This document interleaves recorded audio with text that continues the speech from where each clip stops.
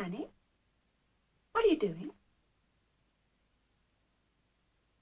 I'm taking Master Joey an extra pillow. Oh, for heaven's sake, don't wake him up, Nanny. I've had all I can take of young Joey.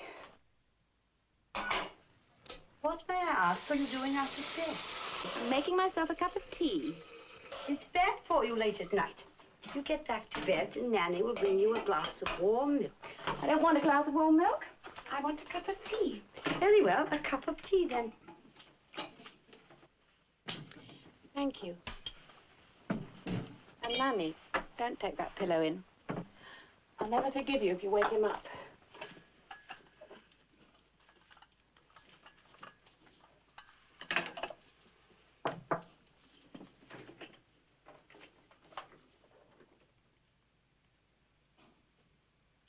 You don't approve of pillows.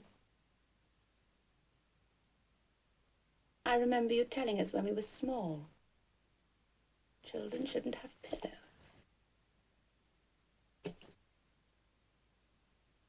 Was the word you used? Overlay. Yes. They might overlay themselves.